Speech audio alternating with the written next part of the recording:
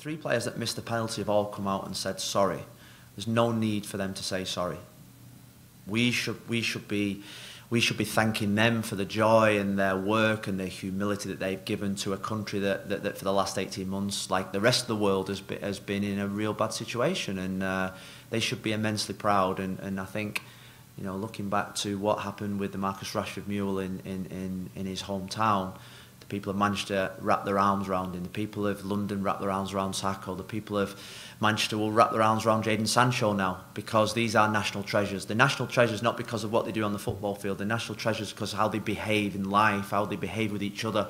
But more importantly, they are great ambassadors for the country, and that's what Gareth Southgate is as well.